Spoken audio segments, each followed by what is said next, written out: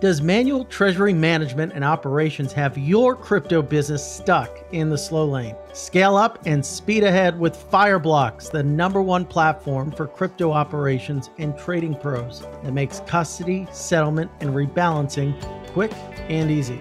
Visit fireblocks.com to learn more.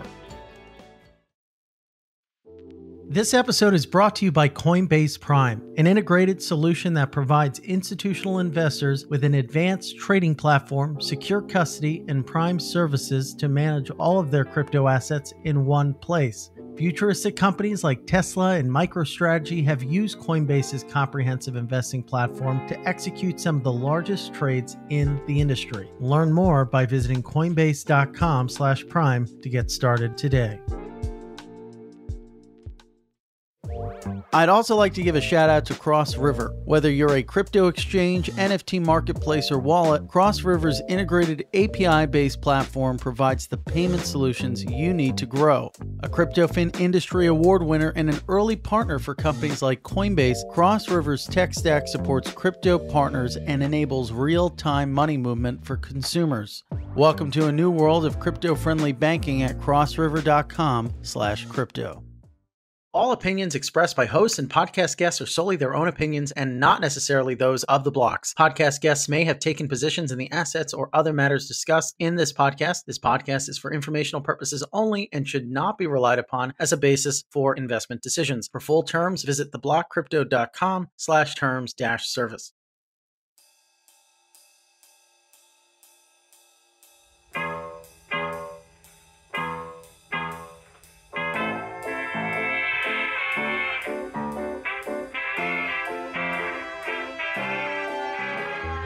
Ladies and gentlemen, welcome to The Scoop. I'm your host, Frank Chaparro, Director of News at The Block, and we're in Crypto Bahamas. We're joined by a very special guest, Kristin Smith, Executive Director of the Blockchain Association. Why aren't you president or like CEO? We can talk about that later. Kristin is one of the most prominent leaders in the crypto policy world, and also, probably most importantly, is the current record holder for the most appearances on this show. It's my life's greatest achievement. It is, and it's only amplified, the achievement, by the fact that you've beat billionaire Sam Bankman-Fried by one episode. Kristin, thanks so much for joining us. We've got a lot to talk about. I mean, we had so many things. We had a lunch earlier today. Well, you gate crashed the lunch, which was great. You invited me to the lunch. Yes, but we were able to prepare for the show to an extent. One thing that we talked about was whether or not the Hill has sort of come to terms with the amount of political firepower in this space. And the question is, has it, and to what degree has it not? So I think they're waking up to it, and I think they're excited about it. And I think there's sort of three primary ways that elected officials on Capitol Hill are understanding the growing political power of the crypto community. Number one is just the fact that there are so many professionals on the ground in Washington that are working on this space, right? Like if you look even back to a year ago, it was a couple of groups with a small number of people that were doing sort of the day-to-day educating. Fast forward to today, all of these large crypto companies are building out teams in Washington. These are policy professionals. These are government relations professionals. They're hiring outside lobbying firms. Now, granted, sometimes these people get hired and it takes them a while to figure out what the heck is going on in crypto because this is super complicated. But the point is there are a lot of people who wake up every morning who are paid to think about these issues. And Congress, I think, is feeling that presence. There's a couple other ways that it's happening. One, or I guess the second way would be political contributions. Then we can go into much more in depth on this, but whether it be on the super PAC side or sort of the hard dollar PAC side, these are sort of direct contributions to campaigns that are capped at certain limits. There's a lot of activity going on in the political giving space, and I think this has been really positive for the crypto industry. And if you're a member of Congress who is, has no choice but to raise a bunch of money to run for re-election, you're trying to figure out where is the money coming from, and crypto is a place where money is coming from. The third, which I think is really the most important thing, is that there are individuals in every single district or state around the country that are working in, building on, participating in the crypto ecosystem. And that is a very vocal community that is willing to pick up the phone and call their member of Congress in a time of crisis, or to be there to help educate. So, between the professionals on the ground, the political giving, and just the people back at home that care about this space, the crypto industry is in a much, much better position than we've ever been to date. And I think that as more and more sort of use cases come online, and as the industry grows and the ecosystem grows, we're going to be in a place where we'll have this golden moment as an industry where we're going to be able to get good policy enacted into law, because the political climate is going to be such that we'll be able to get that done. You really laid a great foundation of what the landscape looks like.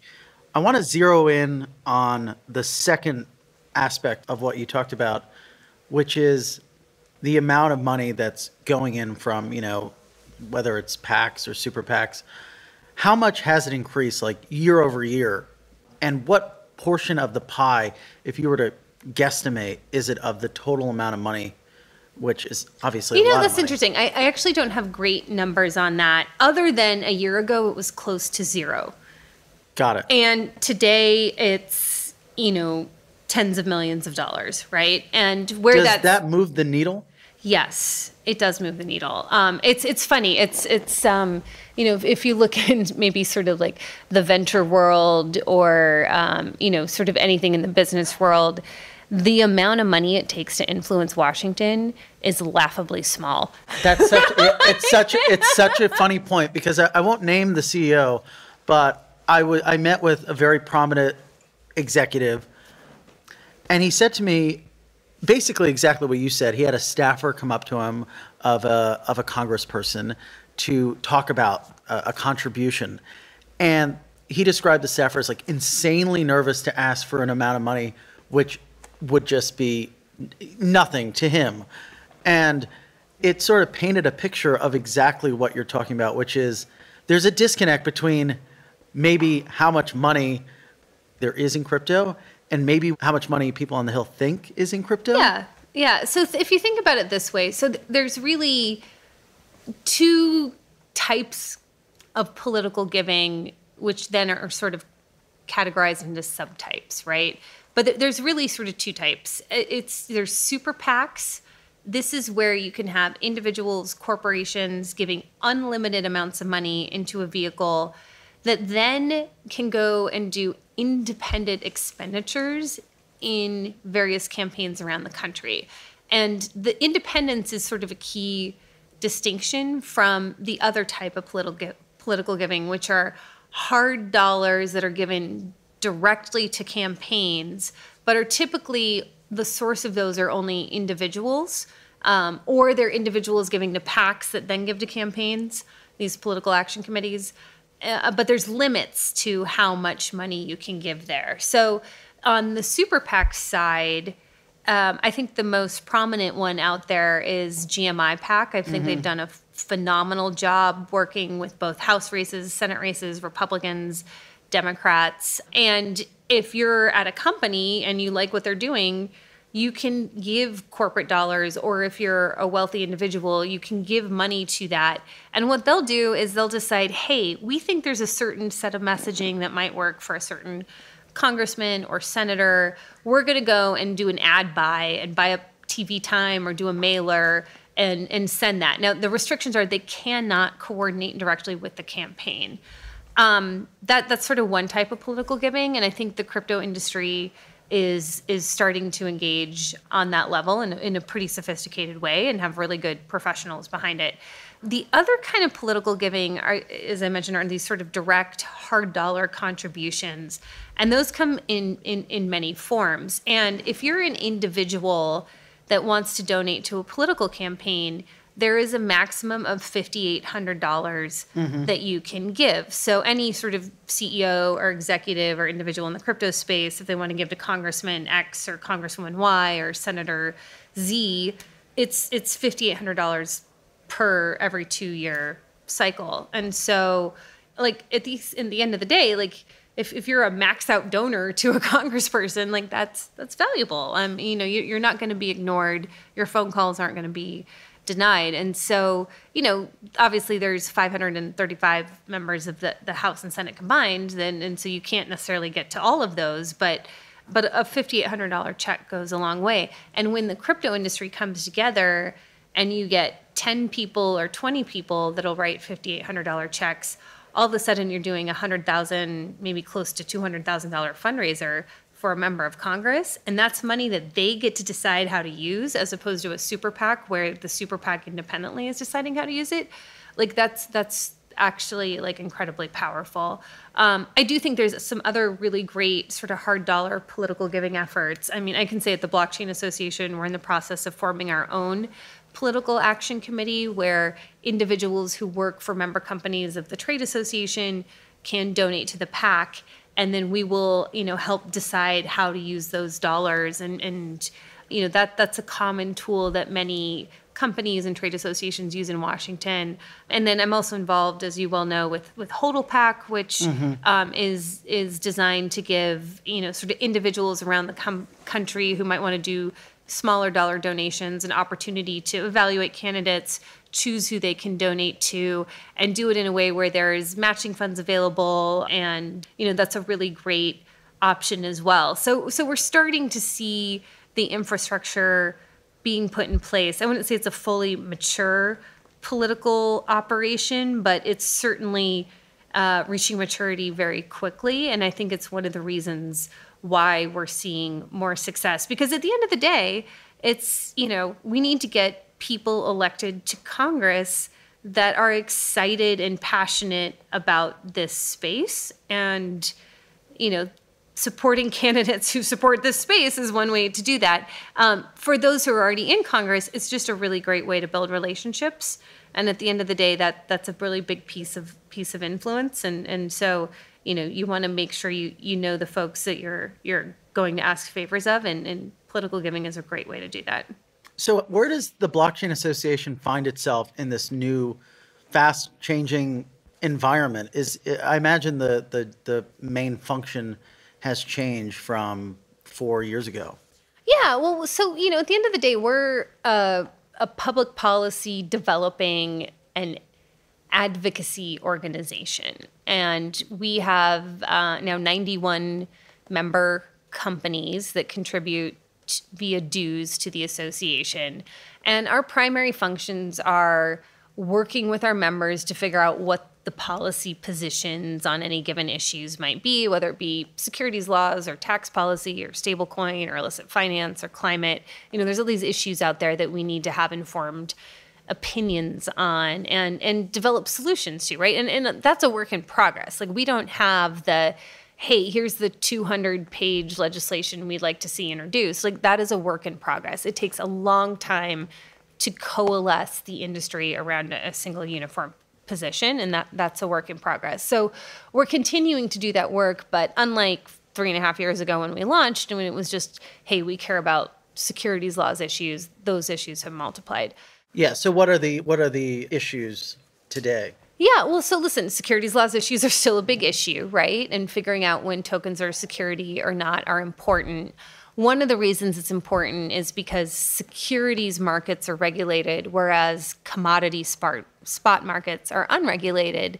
And I think if we actually find a good way to have a federal regulator for commodity spot markets, that will actually be less of an issue than it is today. But that continues to be ongoing. There's a tremendous amount of interest between both the Treasury Department and members of Congress in finding out a way to regulate dollar-backed stablecoins and having some parameters around disclosures around the reserves, redemption policies, things like that. There's a lot of great proposals from Senator Pat Toomey, from Josh Gottheimer from New Jersey, other members of Congress that are thinking about this space. Illicit finance policy is actually, I think, in a pretty good spot. The Department of Treasury and the Financial Crimes Enforcement Network were some of the earliest regulators to opine on this issue back in like 2013, 2014. And so that policy is actually in a pretty good spot. I think that may change as DeFi gains momentum, but right now it's really just doing a lot of education around that space. And then our biggest battle right now is oddly, maybe not oddly, at the New York State level, where they're trying to do a moratorium on Bitcoin mining. So, but all of this is to say we have a great policy team led by Jake Travinsky that works on these issues. We also have a government relations team that goes and does the day-to-day educating, lobbying, engaging with policymakers on these issues. We have a communications team that helps with the messaging and getting, the right information out there about these issues. And then, we do things for our members that are a member services team. But as this relates to political giving, going back to your original question, we as an association, we don't participate in the super PAC side, right? Like those are individuals in the industry that are working on that. We're certainly happy to see them there, and we're standing on the sidelines cheering them along, but that's not our core function as a trade association. I, in my personal capacity, write a lot of checks to people. So, hey, if I can do it, then other people who've made a lot more money than I can probably do it. And it's just like 1 ETH or 2 ETH. Just some ETH. Not that bad. Yeah, just some ETH. But no, I'm happy to do that because I think it's really important that we do that as an ecosystem, and I want to if I'm asking people to donate, it's because I'm also donating myself. So if I gave a congressman 56, I think was the 5,800. They'll talk to me? Is it that easy? I mean, they'll talk to you for less than that, but yeah. Really interesting. But yeah, it's a lot, right? Like if you're running for election, you need to raise millions of dollars, and you have to do it in $5,800 increments or less, right? Yeah. So anytime you can bite off that big chunk. But no, but going back to the association, our role is going to be when we get our political action committee launched, that's going to be a pot of money that we use to, develop relationships that are important for the association. So a lot of the activity today is happening outside of the formal realm of the Blockchain Association, but it's happening, through these other organizations that are popping up. And, because I'm super passionate about this space, and I'm super convinced that engaging on a political level is key to our success, that I, try to stay informed on all of those efforts and direct those in the ecosystem that are interested in this space to the ones that I think are worthy of investing in and participating in and donating to. Having trouble keeping pace with the crypto boom? When your business is scaling up and your portfolio is growing, you don't want to waste precious time on manual treasury management or settling and rebalancing. Fireblocks can handle that for you with smart, scalable solutions for your crypto business, along with industry-leading security and expertise. They'll take care of the back end so you can focus on the big picture. Visit fireblocks.com to learn more.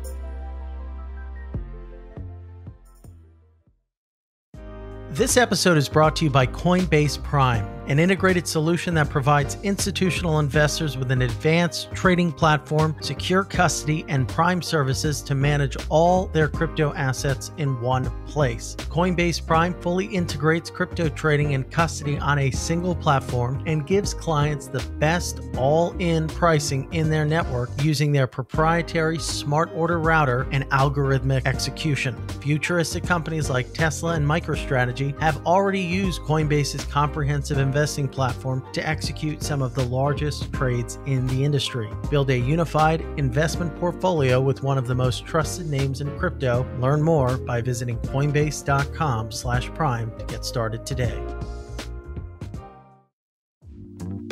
This episode is brought to you by Cross River. Building the next big thing in crypto? Then it's time to get your fiat on and off ramp solution from Cross River. Whether you're a crypto exchange, NFT marketplace, or wallet, Cross River's integrated API-based platform provides the payment solutions you need to grow. Cross River is powering the future of financial services. A CryptoFin Industry Award winner and an early partner for companies like Coinbase, Cross River's tech stack supports crypto partners and enables real-time money movement for consumers. Welcome to a new world of crypto-friendly banking. Request your fiat on and off-ramp solution now at crossriver.com/crypto.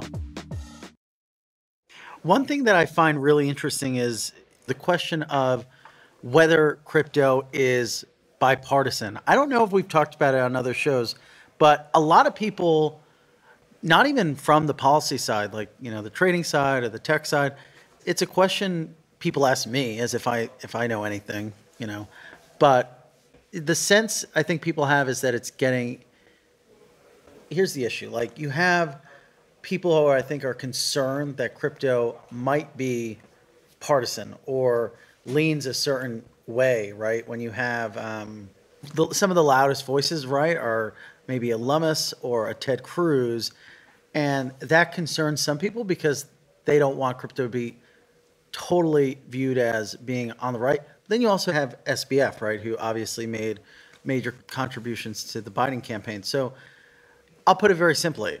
If someone were to ask you, is crypto bipartisan?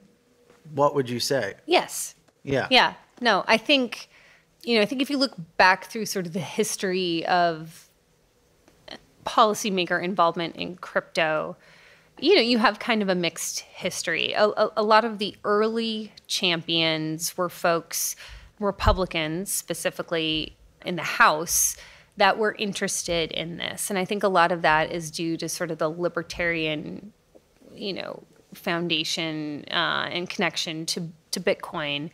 But as we've moved forward through time, we've seen what was once sort of a maybe arguably Republican issue become incredibly bipartisan.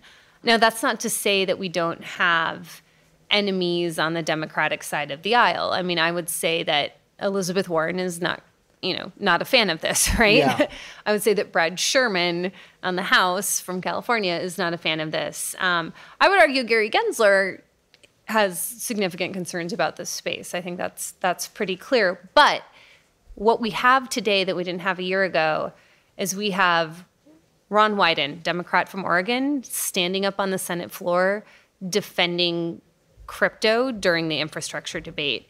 We have Kirsten Gillibrand, senator from New York, standing up with Cynthia Lummis, who otherwise is kind of considered to be fairly conservative, saying, I want to work with my friend Cynthia to figure out a way to do this. We've got Joe Biden, the de facto head of the Democratic Party, putting out an executive order saying, hey, it's important for the U.S. to be the leader in digital asset innovation, and we want to find a way to have responsible innovation. Like, that's a completely awesome and amazing position.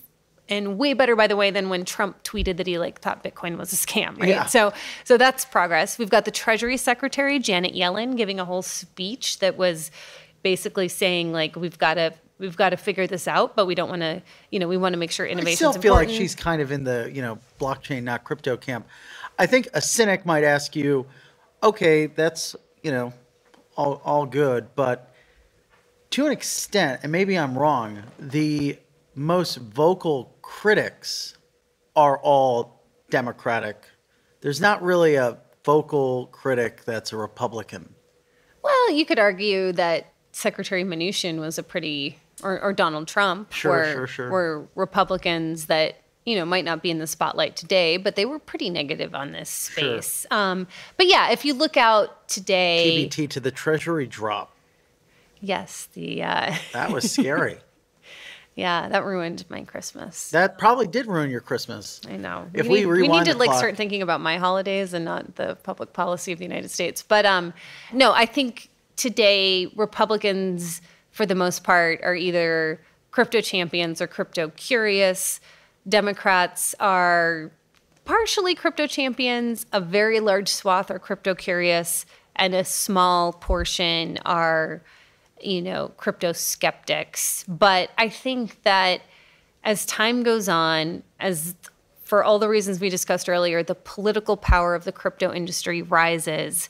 But most importantly, we realize the promise of decentralized networks. When we return power to the hands of individuals, when we disrupt the banking system, when we disrupt large internet platforms, when we see that crypto is actually the solution to all of the problems that we have with large intermediated institutions, then we're going to get those crypto skeptics on our side. And time is on our side, right? Like what we don't want are super rushed policies that aren't well thought out being jammed through without full comment and debate.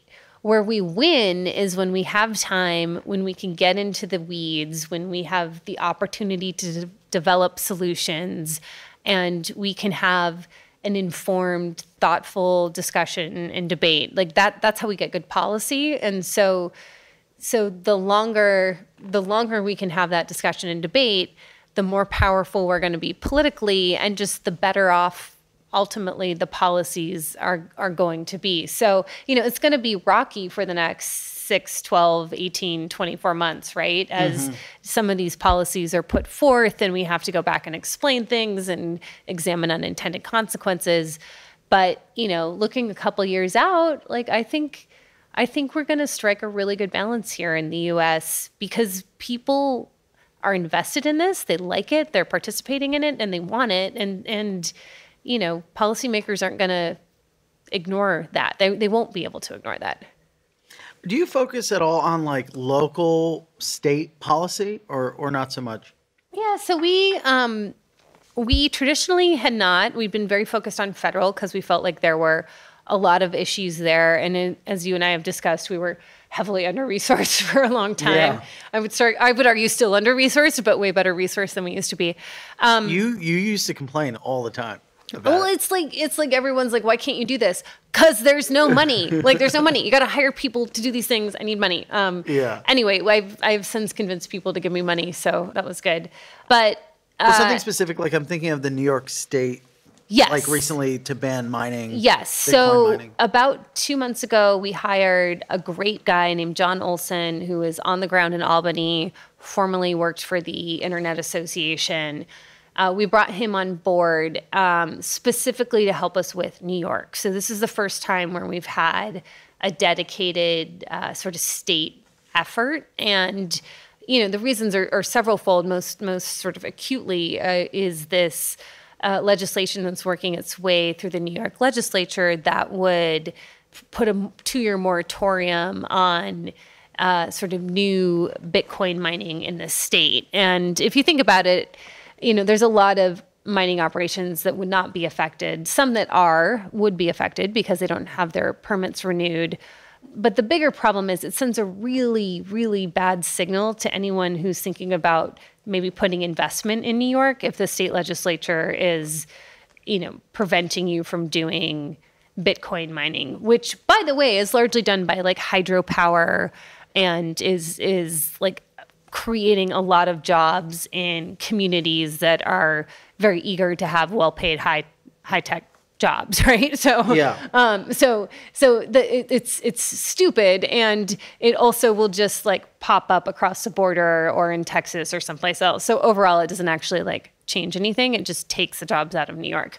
But there's other issues in New York, right? New York's the finance capital of the world. Yeah. I mean, there's a really cool office at the Block there. At least there once was. That's important that we keep that in New York. But the bit license, and credit to Adrienne Harris, the current superintendent of DFS, she's working to speed up getting those applications processed. But, it's a cumbersome process. So if you combine the bit license with the Bitcoin mining moratorium, why the heck would you start a crypto business in New York, right? It's just doesn't make sense. And so, we want to get that stopped. We have a pretty good effort going on. If you're in New York, I highly encourage you to call your senator or congressman. You can go to our website at theblockchainassociation.org for information on how to do that. But yeah, you can pick up the phone and you can call them, you can email them, you can tweet at them, you can make political donations, you can do all of these things. But, I'm hopeful that we're able to stop this, but it's one of those things that we only started engaging on about 2 months ago because it really just got to sort of a crisis point.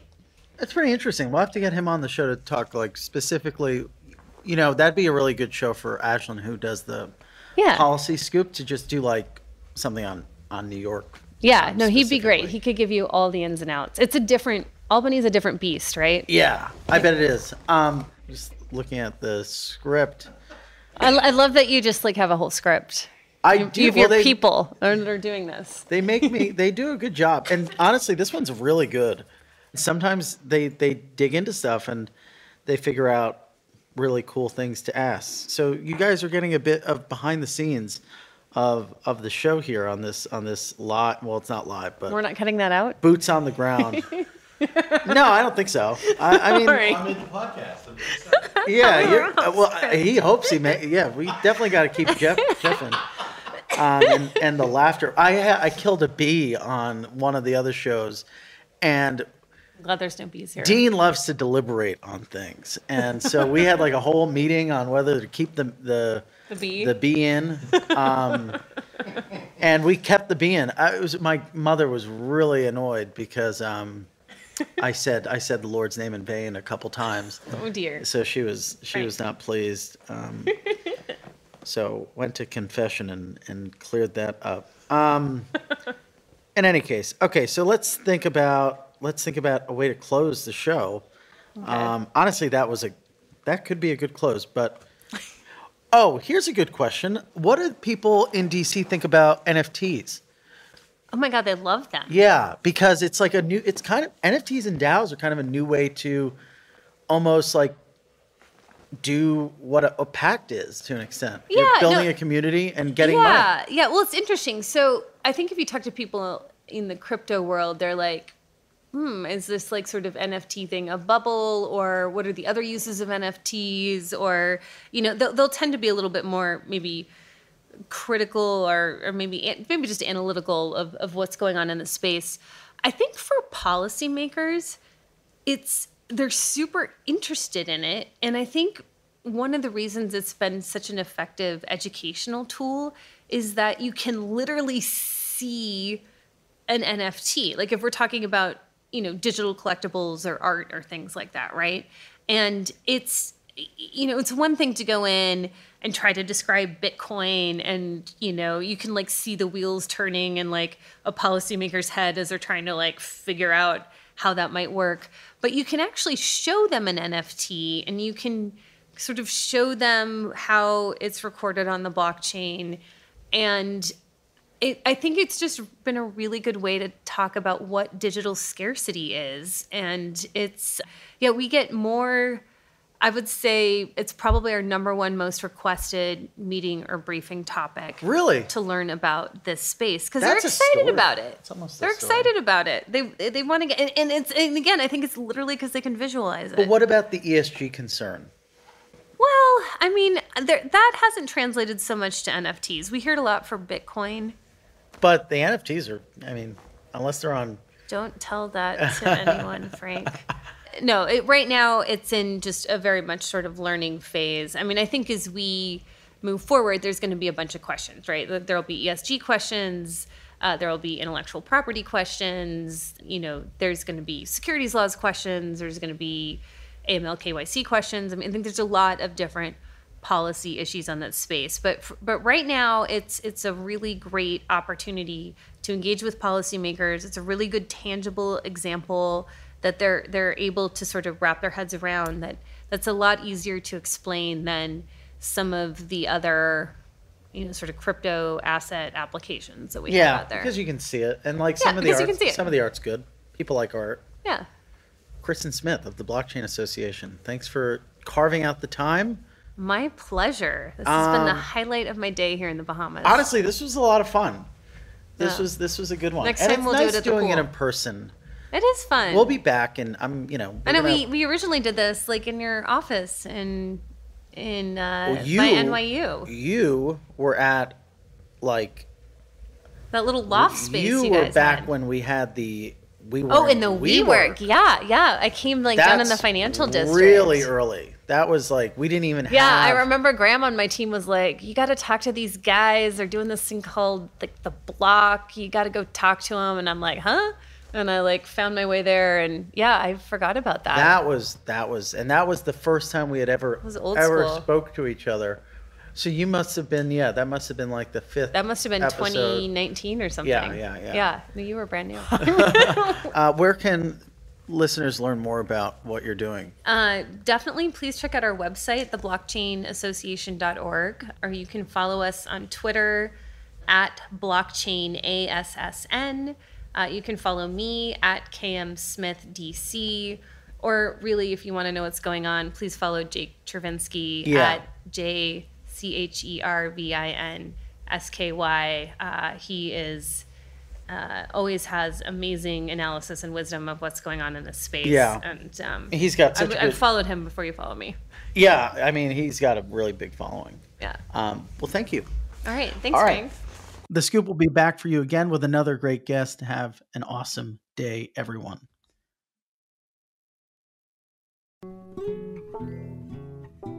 Looking for more great insights from The Block? Check out The Block Research, the premier platform for research content on crypto markets and the digital asset industry. The Block Research membership includes cutting-edge reports, webinars, company maps, and more, available via our dedicated research portal. Visit theblockresearch.com to find out how to join today, or contact a member of our sales team at sales@theblockcrypto.com and let them know that Frank sent you.